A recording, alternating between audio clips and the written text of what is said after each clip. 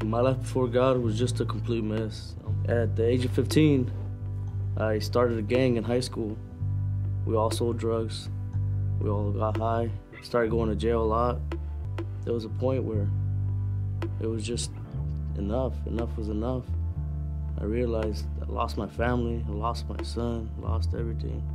I saw my son being dropped off, and I realized I really need to make a change for him.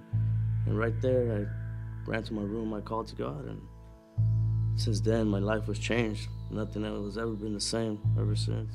Been filled with, vision. I got a bigger purpose in my life. I don't feel loneliness. I don't feel like I have to run to drugs anymore to get that satisfaction in my life or just to hide the pain. I've been baptized with the Holy Spirit. I've got so much going on for me. I know that the best is yet to come.